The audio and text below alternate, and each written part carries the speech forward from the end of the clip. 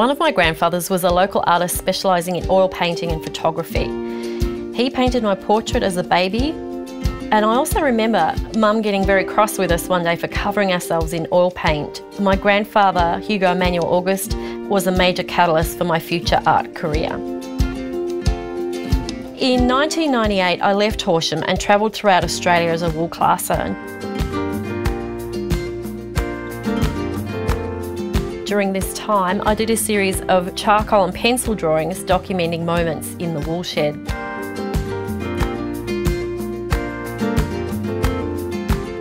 My dad was also very special to me, and in 2011 my father passed away. And during this time of intense grief, I produced works exploring mark making and watercolour. In a period of emotional extremes, these works required precision and control to make. And Shadow 1 and Shadow 2 were produced at this time. Shortly afterwards, I produced Nature and Nurture series, which shows the emergence of white space as a dominant element in my work. During this phase, I also explored the tension of cutting and erasure as an expression of loss and grief. In these works, I took a series of family photographs taken by my grandfather. I explored feelings and human emotion in the digital age.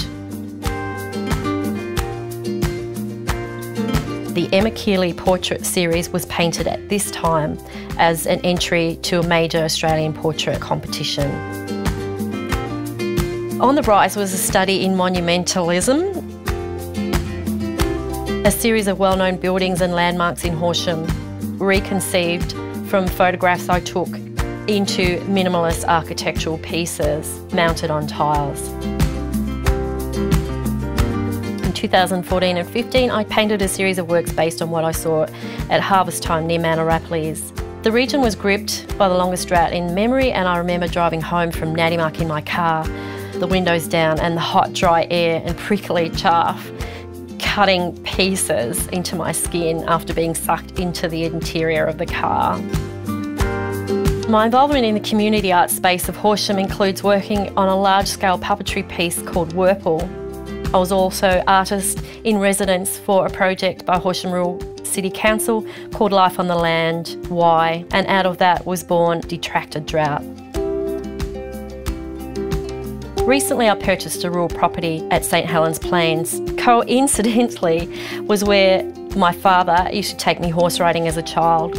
And I've also reconnected with my former secondary college, St Bridget's, where I once was school college captain, and I'll be producing some works for their upcoming centenary celebrations.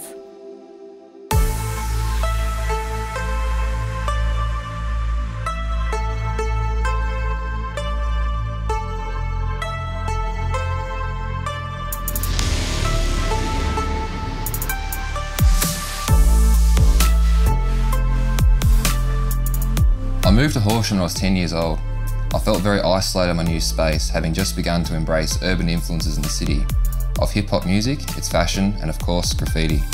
Suddenly I was in the country with kids that had very different interests and fashion to me. Sketchbook was my best mate back then. At the same time, I was introduced to comic books. Graffiti has always been in the background, and I've always loved its aesthetic. I remember spotting graph for the first time and thinking, this is what I'm going to do one day. And was fortunate enough to have babysitters that got me introduced to the scene and took me out on adventures.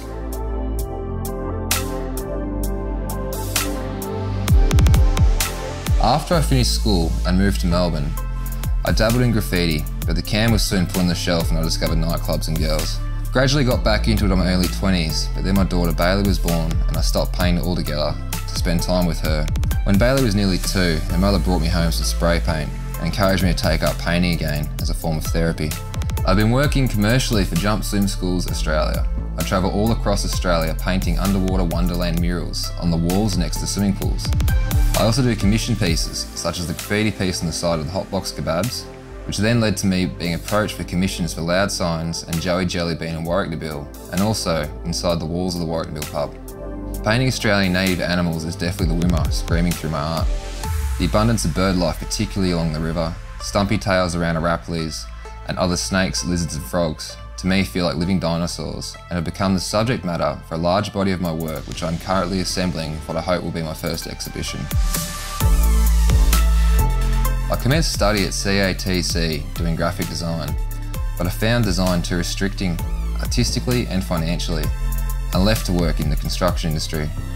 I tend to eventually break into RMIT and force myself into the public arts course, and currently have applications pending.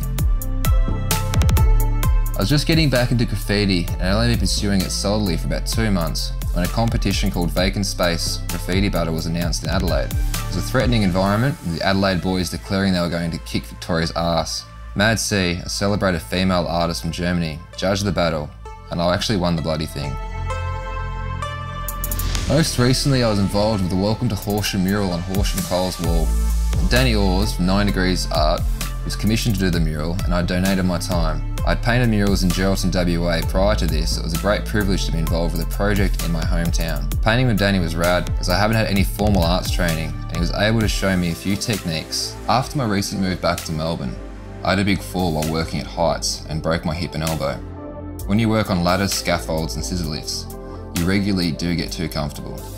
The positive side of this accident is that I'm now using my time to organise my portfolio. The rumour has lately had a monumental influence on my art, particularly subject matter and my palette.